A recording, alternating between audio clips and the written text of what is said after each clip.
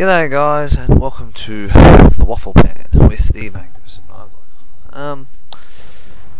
Well, what's new and what's recent? Well, for me, not much. I have been working towards getting my E75 a fair bit today. I've played quite a few battles, had quite a few disappointing battles. They were disappointing from the point of view of what's the word? It was more or less people not playing. Now it is 3 times a weekend here on the Asian server. I think it's 3 times in most places at the moment, just for all the D-Day commemorations. And I have quite enjoyed well, listening to and watching it, but a lot of the time it is very difficult. I've had a few battles where I've done 2,000 damage and not many people have broken the 1,000 points at tier 8, so it's showing there are a lot of new players to the server, and I do see that a lot at the moment. XVM, as you all know if you use it, shows you and tells you how many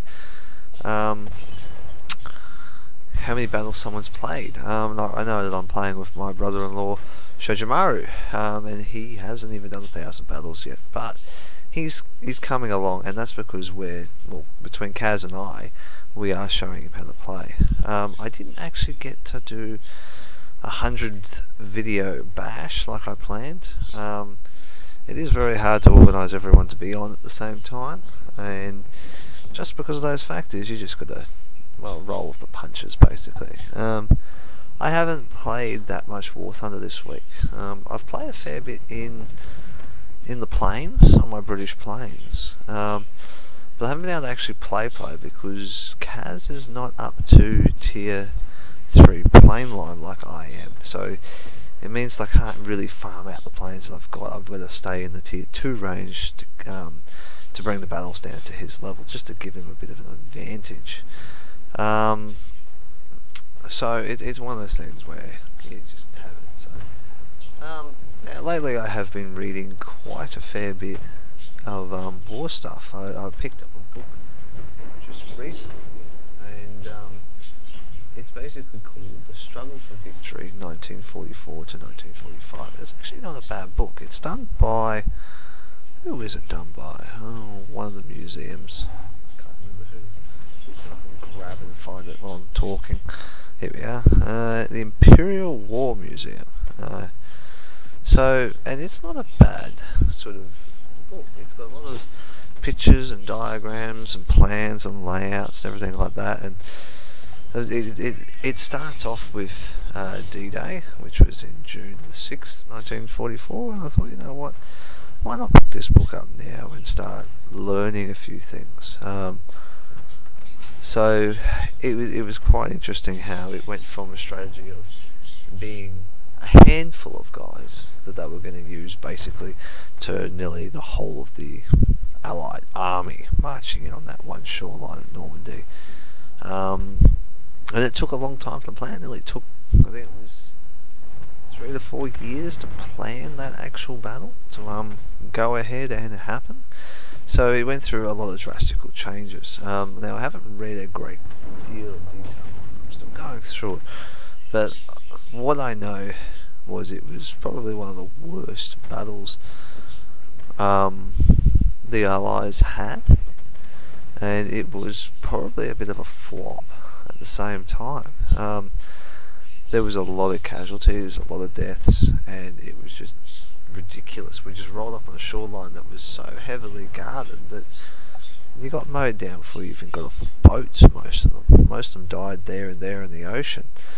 So it was a very big tragical battle. This is actually quite funny. As you can see, I've got my KV1, and the KV1 is not bad. I've used a lot of the experiences I've learned from World of Tanks in this with angling armor and things like that, but you don't need to worry a great deal with this tank. It's one of those things. So Now, there was a few different things I was asked this week about tanks. Well, not in tanks in general, about War Thunder. Now, War Thunder came online for the PlayStation 4. One of my friends that I have, I don't know what to call him. I'll just call him Dave for the time being. No, I like Dave. I'll call him Steve. Steve sounds better. Like Scuba Steve, basically. Something abnormal. Everyone uses Dave, so I use Steve. He was going to download it, but it's a 30 gigabyte download. And he's like, it's a 30 gigabyte download. I'm like, yeah, it is a big game. And, well, that's the price you pay if you want to play games like this. You've got to understand that they're big games. Oh, this poor little fella. He tries to get round me. He does a good job. He gets round me. But he keeps bouncing off me no matter what he does. Now, my gun has been taken out of action here. I'm just sort of trying to turn my tank and get in position. I've glanced off the side of his turret there. And, yes, it's sort of, and there's a double shot. One hill he got shot, and a couple of my own allies came in and started to help me here. Then he just blew up. Oh dear, and he's actually called, I think he has, or someone else has actually called in an artillery barrage right now, and I'm like, I'm not getting out of here, and somehow every single artillery shot has missed me. So that's not too bad. And then this guy on the hill, I think the guy on the hill must have called it in, because he's just laying flak fire into me. But that's okay, I can take it. So yeah, so that was interesting. So it's still quite a big game on the PlayStation, but the great news is it's probably the first time I've seen sort of at an experimental level where PlayStation or a console has been used across to a PC, and I do hope to see a lot more of it, because I do have friends that play certain other games that I can't play with because they only play with them on their console units, and I generally don't play a lot of consoles. I don't actually own a console outside of like the Wii. That's like last generation consoles. So yes, I am lacking behind in console department, but PC is not too bad. I am looking at getting a new video card for it, which is something I've got to do. But that's the way it is. Staying with the Russian theme today, I've gone from the KV-1 and Ground Forces over to my KV-1S. This one I played probably earlier in the week, and I played this with Kaz and Sho, more or less just playing because we needed something to do, and I got sick of grinding in my VK30 1P,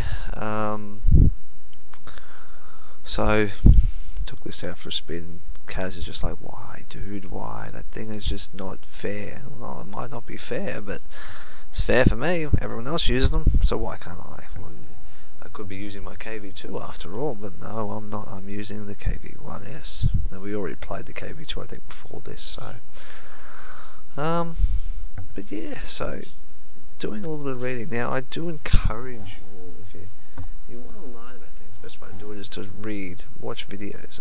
There's plenty of YouTube videos out there that you can watch and do to learn things. Now, I've always been an ancient history person. I've always enjoyed reading about Egypt and Rome and Greece and all of them over the years. So it's only been sort of in the recent times that I have actually more or less started getting into modern history, and it really started to stem from when I started learning about these tanks. I started reading a little bit of history on them when I was trying to outkit, particularly in World of Tanks, and see what's the best way to set them up, and it sort of sparked a little bit more of an interest for me on sort of the modern history side of tanks, basically, or well, not tanks, but of war. That's a nice shot. Nice little sneaky shot there. Can I get another one? And yeah, oh, so I only detract him. Ah, well. And so, and I think that's the great advantage of this game. The games in general have actually brought it into a new level. Now, I have looked at playing the campaigns a bit more. That guy's just sitting there. I'll probably detract him. Into the Ground Forces campaign stuff, because they actually give you a lot of detail and they're pretty well historically accurate. I recently heard, well, this is going back a little while ago now, that a lot of the maps in War Thunder are actually based on a actual location in our world. And they've basically, the only differences is like the sandbars and things like that, where they've altered the different directions. So they're the little details that I've also found out recently as well, that is basically involved in War Thunder. They've actually done a very realistic setting. It's incredible how realistic they've actually set themselves up. Oh, that was a pity. I get the experience anyway. If anyone hits him, pretty sure he dies now. Yep, there's a shot. Yep, he's dead. And yeah, so they've, and I think that's the great thing about War Thunder.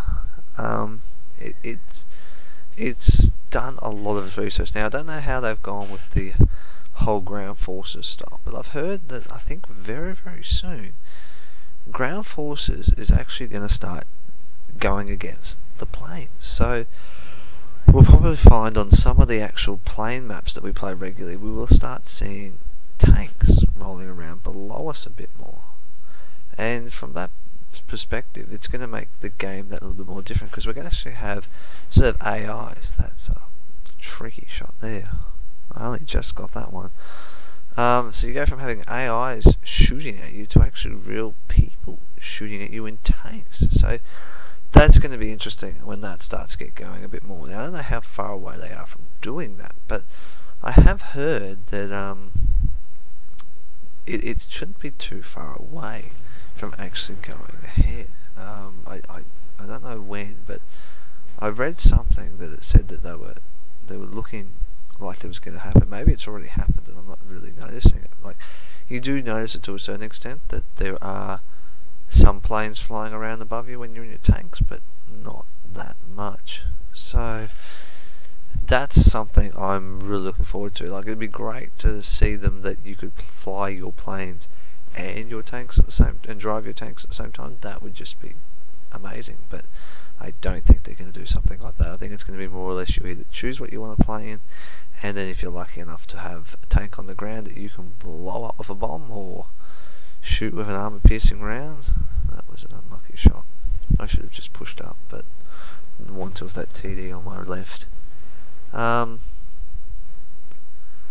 So yeah, I don't know how well they're going to do it now. It feels like to me also that I've noticed that World of Warships have really started to push content out into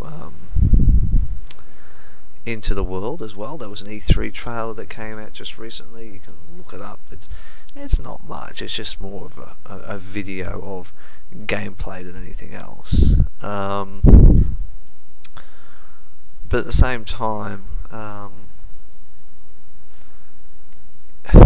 it's sort of one of those things that you've got to accept, and it will be great as soon as it happens. I'm really looking forward to sailing around the Pacific and places like that in my ships. It's going to be really good, and I think the biggest advantage is everyone's going to be on the same playing field. Now, I don't know when they're going to do that. It's still in the alpha stage. What the? So that's going to be quite interesting when that happens. So I will be enjoying that in months to come if they do anything as well. So Not much else I can say, guys. That's it for another Waffle Pan episode. I hope you've enjoyed it. If you'd like to leave a comment, amongst other things, yeah, comment, like, Facebook page, subscribe is all there. So thank you guys, enjoy what you're doing, that's all I can say. If you like tanks, play tanks. If you like planes, play planes. But outside of that, happy hunting, guys. I'll catch you in the skies, and I'll see you on those battlefields.